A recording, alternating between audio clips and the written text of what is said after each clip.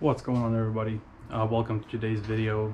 Today I'll be working on my Scion TC. It's a 2006 Scion TC 5-speed manual, and the issue that I'll be working on today is changing out this header slash catalytic converter. I've already sprayed down the bolts with some BB blaster. I'll take the sensor off, go underneath the car, and take the bracket and the two bolts for the flange off as well, and then come back up here and finish taking everything else off, and it should come right up. This is the new one that I got from Rock Auto, thanks to my older brother for ordering this for me through his business account. So this is a Walker brand, and it's the one that my brother uses all the time. Really good brand, he says. It comes with this steel gasket, which is much better than those like silver soft organic looking gaskets. I'm not sure what they are. Comes with the studs, with the hardware, comes with everything you need to get it done. These are the bolts for the heat shields. There's all these little brackets here for these threads for the heat shield, right? So this should be an OEM fit. It also comes with a new donut gasket as well, which I've already put on here. So this looks like a really good quality kit. So let's go ahead and start taking everything off. I'm gonna start at the bottom and work my way up. All right, so going onto the car, I'm gonna show you what you're looking for. I already took this splash shield off. So this is the exhaust. And what you're looking for is this bolt here and the other one with the spring on the other side right there. It's kind of hard to see. Then there's a bracket right here, and the other one, maybe we'll go across the member here. You can see it through that hole. That's this guy right here. You gotta take both of these off. So first thing, I want to loosen up these guys right here. This one, that one. And then we take these bolts off on the bracket that holds it, and then we move up to the top. Quick progress update. It's kind of hard to show you. So on the manifold there are these two brackets, one on each side. One goes here and one goes to the block. Same thing with this one. One goes here like that, and one goes to the block. Well, both of these were bolted on here, but they weren't secured to the block. And this was just like vibrating up against the block. And well, to give you a little backstory, when I drove the car, I heard a little like metal on metal vibration, like rattling. And I'm assuming that's what this is from, because you can see like where it's like been beaten here, maybe. I don't know. But anyways, that was a problem. So it's supposed to go to the stud down there, and then in the hole right there, and this, it's like that on both sides. That wasn't done. So anyways, everything on the bottom is off completely. Nothing's holding it. The only thing holding it now is the 1, 2, 3, 4, 5 nuts right here that are on these studs. Hopefully the studs don't come out, but if they do, it's okay. I can fix that. Right now I'm going to take this oxygen sensor off, and it's a 21 millimeter. If you don't already have a tool like this, I highly recommend getting one. This is a lifesaver, especially when you're in tight spots. Really good to have. Anyways, I'm gonna continue on taking everything out from the top.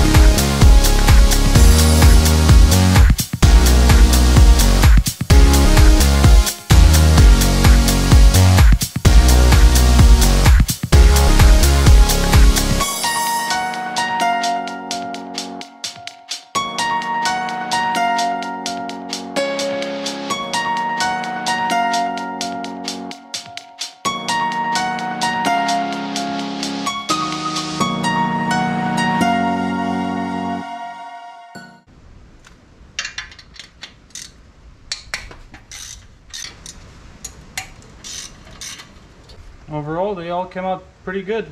Weren't seized or anything, so that's a plus.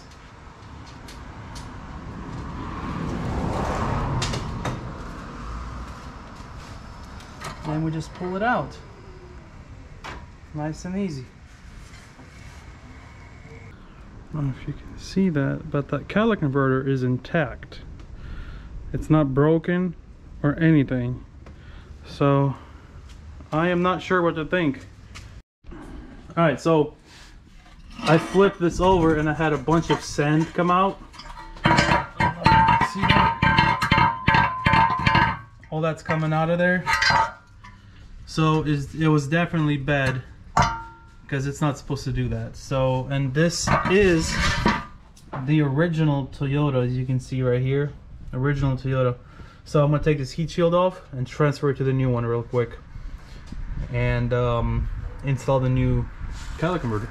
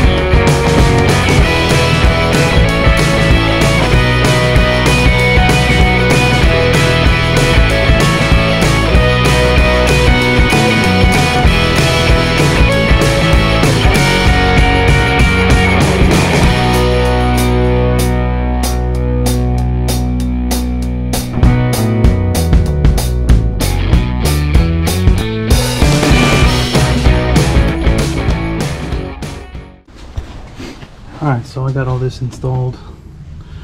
I'm going to go under the car now, install the rest of the exhaust, install these brackets on each side, and then the last thing I'll do is the oxygen sensor and the heat shield. Alright, so I used this wire wheel on my bench grinder, and I polished this. It's already degreased. Not sure what this is.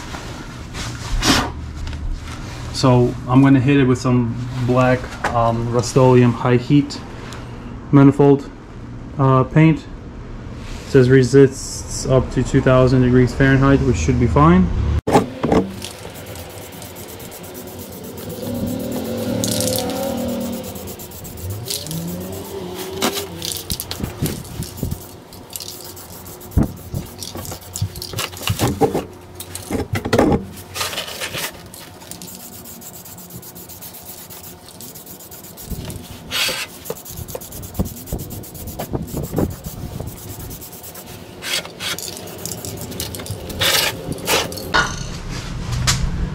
That's it. Just do one coat, one heavy coat. It should be plenty. So while that's drying, I'm gonna go under the car and bolt up the exhaust down there. Alright guys, so see the bracket right here, new hardware, new stud on this side, tighten down. Before it was on the old setup, it was tightened down just here, not here, which is what I was hearing all the vibration from. Same thing on this side. It's kind of hard to see because of a lip right here. You can't see the nut, but there's a bolt that I put in here. I couldn't get a stud in there. It was too difficult, no room, so I found a bolt in my hardware box, and I put the new nut on here as well. Everything is torqued down and tightened. The two bolts are down there holding up the exhaust. You can see the spring. It's kind of hard to see, but yeah, they're tightened down on both sides. There, the only thing left to do now is to put the O2 sensor in here, which I got hung up here. Put the O2 sensor in here, and then do the heat shield. The heat shield came out looking really good. Let me show you. Cover it up so I get no dust on it, but it's drying up. It's gonna have a matte look to it. Alright, so she's all buttoned up. Everything's done. Got the heat shield on. The only thing I couldn't do was bolt on here and here, because this is an aftermarket catalytic converter, and these holes don't line up at all. Like, I tried pushing up on it, you can see I kind of scuffed up the paint right here. I tried pushing up on it to get them lined up, and I couldn't get it, but it hopefully doesn't vibrate. If it vibrates, I'll just remove it completely, or just drill the holes out further so they line up and bolt it in that way. But anyways, everything is done. I'm gonna test it probably tomorrow. Today is freaking cold, I'm tired. I want to go back inside the house, have a warm cup of coffee and relax. But other than that, that's pretty much how you do the catalytic converter on a 2AZ FE engine. They could be found in the RAV4 and the Camrys. Same process, pretty much same exact engine. So yeah, but a little bit about the setup. I do have a this was supposed to be called their intake, and intake was supposed to go down into the fender well, but I was afraid of getting water in there. It rains a lot in Florida, and then we get a bunch of water everywhere, so I don't want this thing sucking up water. So I left the intake up here. It works fine. I didn't have a check engine light for mass airflow sensor or anything like that. Car drives perfectly fine. I did relocate this purge valve down there because it was supposed to be up here with the stock system, so I kind of made a bracket and bolted it to the side right there, as you can see. I had to extend some of the hoses, vacuum lines. They need to be changed anyways because they were cracking, so I put all new vacuum lines in here. This is a breather that goes from here, originally supposed to go here. I got this capped off. I just got my .3 brake fluid bottle, hole on top of the lid, drilled some holes so it breathes. That's it. Catch can setup. One goes to the PCV valve, the other port goes to the intake manifold, creates vacuum, sucks it up. There's a little filter in here that filters everything out. So when I do an oil change, I open this up, bunch of oil in here, and I dump it into the drain pan, put it back up, good to go. This should prolong the life of the engine, because without this catch can, it all goes into the intake, goes on top of your what's it called, intake valves, get them burned up, and then you lose compression because your intake valves don't close all the way because of the carbon buildup from the oil. So it's a preventative maintenance thing. But yeah, that's about it, and I get a phone call coming through right now. Sorry about that, I got interrupted by a scam call. But anyways, that's the basic setup. The exhaust is completely bone stock. I'm not doing anything to the exhaust.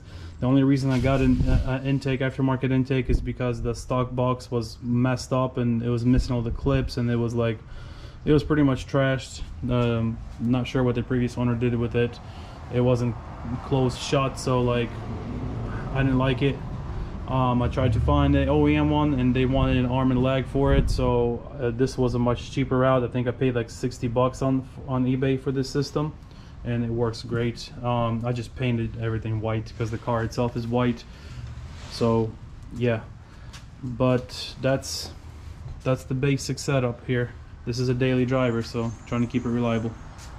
Yeah, thanks everybody for watching.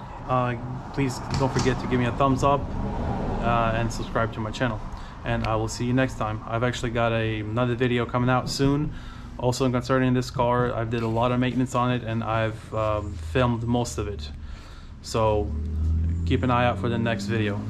Peace.